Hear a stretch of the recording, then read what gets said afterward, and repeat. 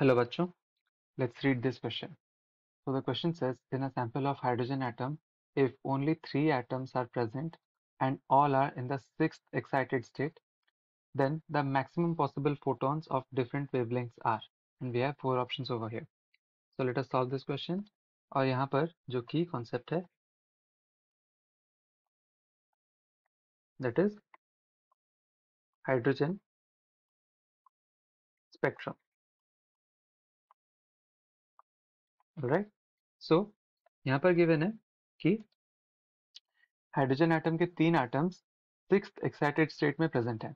6th excited state means n is equal to 7. So let us draw the states like this. So this is n is equal to 7,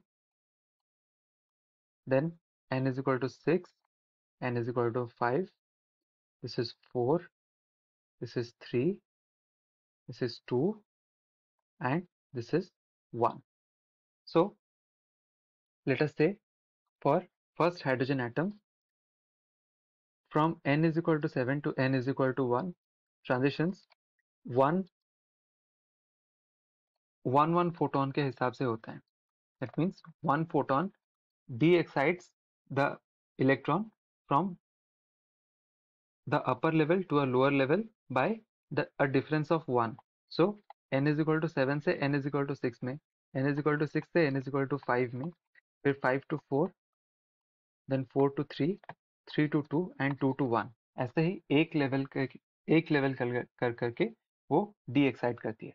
So we can have 6 photons from here. Then we can also have one transition like this, जिसमें कि 2 levels के साथ वो de-excite होती है.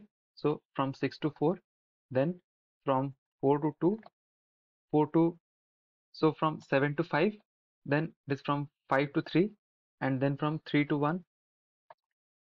So here we can have 3 photons, and और एक transition हम ऑब्जर्व कर सकते हैं जिसमें कि वो 3 लेवल से de-excite करती है. That means from 7 to 4 and then from 4 to 1. So here we can have 2 photons. So total number of photons will be 6 plus 3 plus 2, that is 11. So the total number of photons of different wavelengths are 11. Option number C is the correct answer. This is the required solution, and I hope you understood the concept well. Best of luck.